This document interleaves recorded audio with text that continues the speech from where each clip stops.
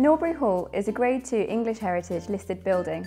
It was owned by an aristocratic family, and over the years we've seen the likes of mayors of Croydon as well as others living here. I'm Uma and I'm the registered manager at Norbury Hall. I've been here for 9 years, started as a junior carer and rose up the ranks to senior, deputy and then a couple of years ago the registered manager. The origins of Norbury Hall go back to the 18th century. We are steeped in history and we've seen the likes of the mayors of Croydon as well as other aristocratic families living here.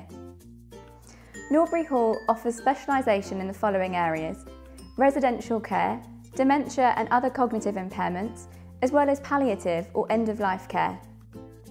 The services on offer at Norbury Hall include an in-house GP, as well as dentists, opticians and chiropodists. We also have a hairdresser, as well as the likes of aromatherapy massage therapists and music therapists who offer one-to-one services or group music. At Norbury Hall, we have a range of activities on offer. We have a dedicated activity team.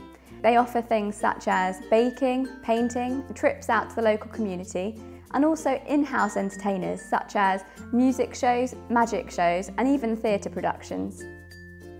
We really know how important family members are, which is why we treat each and every resident with the care, dignity and respect that they deserve.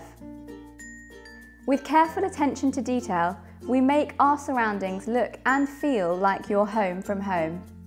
Our thoughtful staff really get to know our residents, meaning that we can offer the absolute best in person-centred care. With so many activities to partake in and enjoy, we really do offer our residents holistic well-being and a good quality of life. My own grandmother came and lived here in 2012, and I know how important and how hard it is to find the right care home.